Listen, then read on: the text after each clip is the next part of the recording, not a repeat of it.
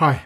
Now for this part of the question, we're asked to work out the probability of C, which was the event that Z lies between -1.5 and 1.5.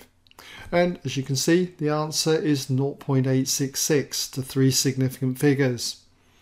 So I'll take you slowly through this one, but as usual, you might want to fast forward to see the solution quickly.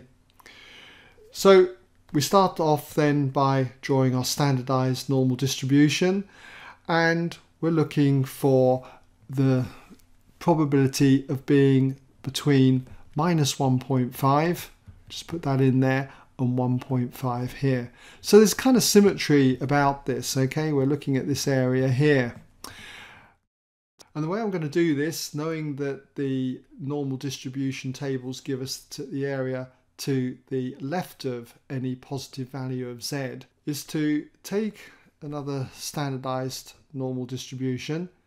I'm going to look at the area to the left of Z equaling 1.5, this area here then, okay? And what I'm going to do is take away the area to the left of 0. In other words, that's going to be 0.5. And that's just going to leave me with this column in here, okay, between 0 and 1.5. And then all I've got to do is just double it, okay, and that will give me the two columns there, okay, either side of the 0.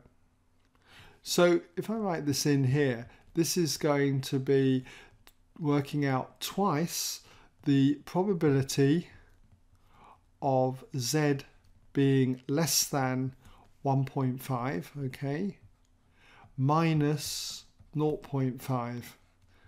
Just squeeze that in there, minus 0.5. Okay, the 0.5 coming from the area to the left of 0. So that gives me that column in there between 0 and 1.5. That's that part inside the square brackets, and then I double it to get that area. So from tables, if you look up the probability of being less than 1.5, got 1.50 here, it's 0.9332.